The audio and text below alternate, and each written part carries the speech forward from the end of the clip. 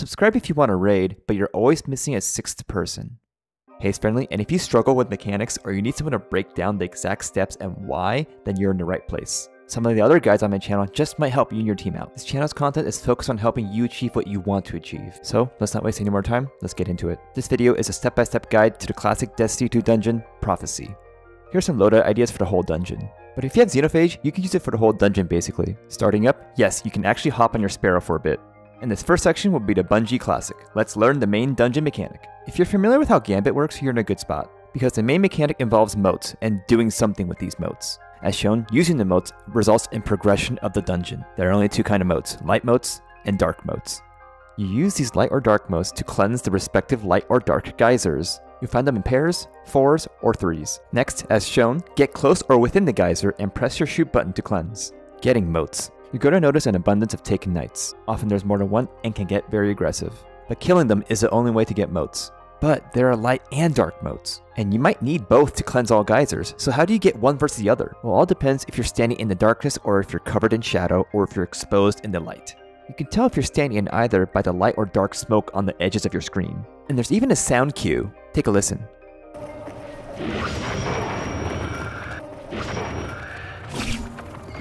So if you're standing in the darkness and you can confirm you have dark smoke on your screen, then if you're still in the darkness, at the very moment the Taken Knight dies, it will drop dark motes. Same thing for light motes. If you're in the light at the moment the Taken Knight dies, it will drop light motes. So you might need to hide behind cover to get into darkness. Try using a damage over time attack or weapon and find either your darkness or your light hiding spot while the knight dies. It's a good way to get the motes you want. Some more motes info. Like Gambit, they don't last forever. You have a mote timer that you can extend by picking up more motes. You can only pick up 5 max of either mote type. Once at max motes, go to the corresponding geyser and cleanse.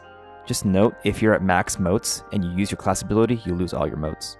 At max motes, use jump melee to travel faster. Basically, there are 2 main steps. How many or which geysers must be cleansed, and then getting those motes to do the cleansing. So practice gathering the correct motes and cleansing the correct geysers. Eventually, you'll cleanse enough and open the door to the first real encounter. Loadout ideas. Suggest bringing a sword. To start, touch Tolan, which is a flying wisp in the middle. The boss is initially shielded and immune, so we need to break the shield. We need to cleanse all 4 of those geysers with their corresponding mote type.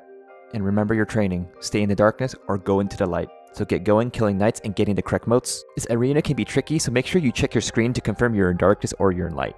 Use cover to your advantage to force either dark or light motes. Collect all the dark or light motes that you need, either get in the geyser or super close to it, and cleanse. Here, me and my teammate Panda are both cleansing right now. After you cleanse the last one, it's time for DPS. Try dropping a well right on the boss and go to town on him. Thunder Crash works really well here, or honestly any burst damage. You'll be fine, he's a pushover. Be mindful of the following. He has a push attack, so be careful. He loves to use his push attack, so I like using the sword to counter it. It's also easy to damage him with the sword and get past his giant shield. Once he's dead, jump into the center portal to the next area, Wasteland Blight section. To get past this, search the desert for blights. They shouldn't be too hard to recognize. Once you spot some blights, head over to it. I recommend orienting yourself. Starting from spawn, go slightly northwest. Avoid the invisible Minotaur, and slightly to the east, you'll see a set of bones. From there, as you turn left to the west, you'll see a Clovis Bray sign.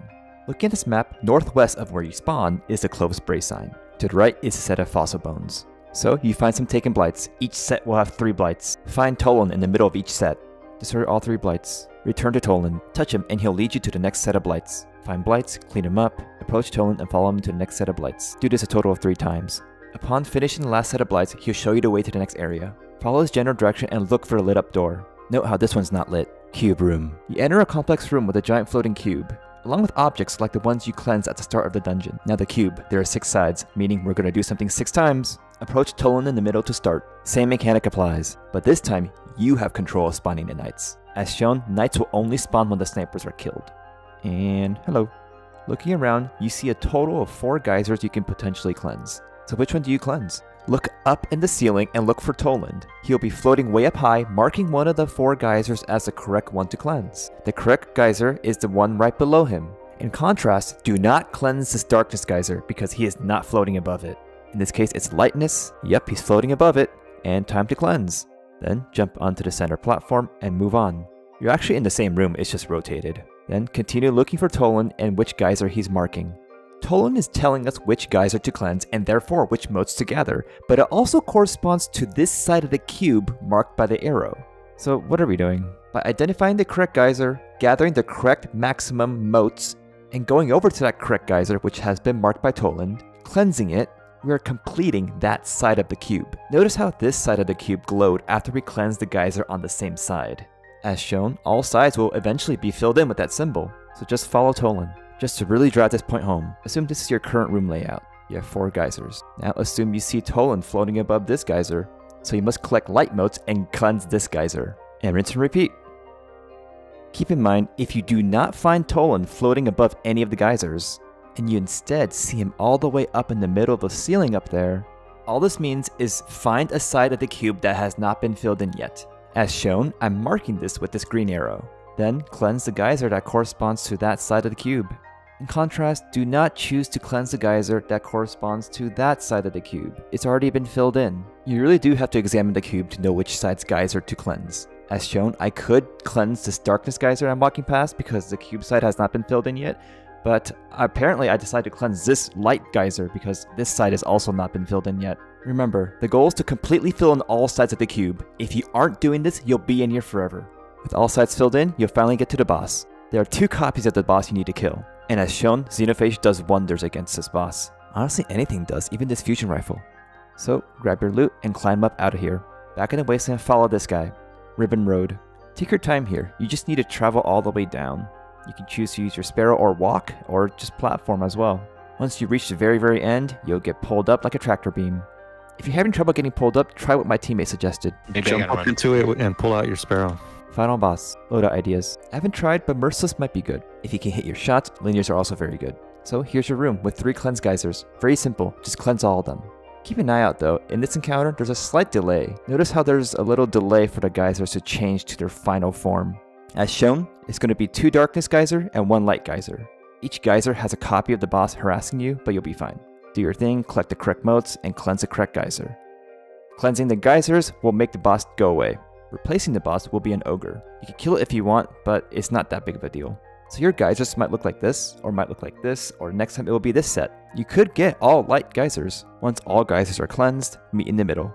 I'll narrate a bit here. As you spawn in, the boss will actually stay on that center middle platform for a little bit. He'll actually stay there for a lot longer than you think. Do as much damage as you can, but he'll begin to teleport further away. Platform and try to keep up with him, all while avoiding snipers. Keep up with him because he has a wipe mechanic. You must stay within this ring. It's a ring that surrounds the boss itself, and I know it's hard to see, but being outside of this ring and being too far from the boss will increase what's called dark entropy.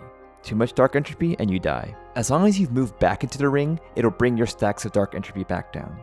Watch out for his Taken Wave Kamehameha because it will teleport you far away. You should be able to one phase, if not, simply repeat the geyser cleansing phase and get back to this DPS. To visualize, the boss is really just teleporting and running away from you. If you don't one phase him, step into the portal at the end and you'll be teleported back to the initial room, but just flipped. So rinse and repeat. Look at what geysers must be cleansed. It's going to be all light geysers in this scenario. So go ahead and collect all your light motes, cleanse, kill ogre if you want, and step back into the center. Head back into DPS and finish it off. As you can see, all the bosses are not chunky at all. Some other helpful tips: if you're having trouble with Taken Knights and their aggression, blinding GLs are great. Take a listen to how much quieter and calmer things are.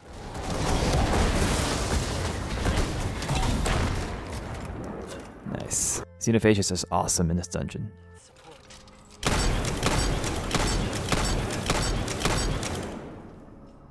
I hope this guide helps get more people to play this dungeon. It's fun, has an amazing aesthetic, and a simple mechanic. Anyways, comment below what helped you and what didn't, and what guide or mission do you guys want to see next. And maybe I'll see you guys for day 1. Later.